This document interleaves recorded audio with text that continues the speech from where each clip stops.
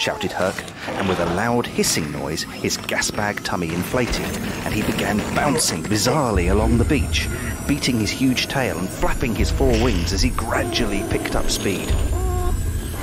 Moog could scarcely believe such a huge creature could leave the ground, but with a final flick of his tail, the giant launched itself skywards. Up into the air they flew, and into the dazzling infinity sky, inland across the backwards flowing river, climbing ever higher. Below they could see the great valley and the arches, and as they rose still further, all of infinity stretched out in a great swirl before them, the land and the backwards flowing river spiralling in towards the distant centre of the island. Then Moog looked back, over the Sea of Tranquility. On the far horizon, he could just make out little shapes bobbing on the ocean. Thousands of them. And as he stared harder, he saw that they were leaf boats, just like the one he'd arrived in. "There's more and more arriving every day now," said Patrick, following the boy's gaze. "I haven't seen it so busy since I first arrived," Herc shouted up. "It's no surprise the registrar's so moody."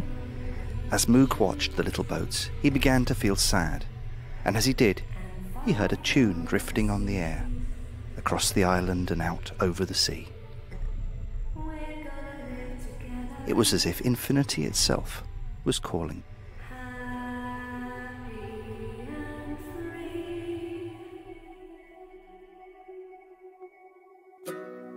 Not long before your birthday, 10,000 years ago, the world was full of beauty, you know.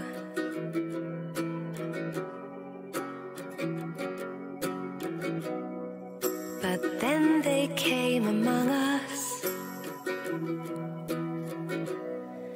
and chased us all away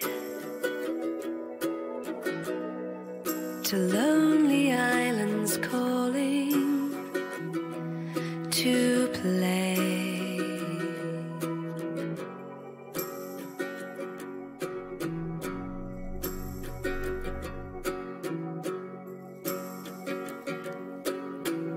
And you can hear us